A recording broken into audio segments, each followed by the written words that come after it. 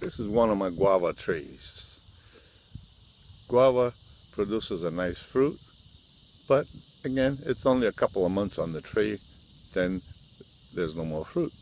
The leaves are always on there, unless there's a freeze. Guava leaves are helpful to kill the risk of cancer. It's good to boost your immune system. It kills a couple of kinds of cancer, including prostate cancer. It inhibits its growth. It prevents development of diabetes. It regulates the sugar levels, regulates the bad cholesterol, improves the good cholesterol. It's also used to treat constipation.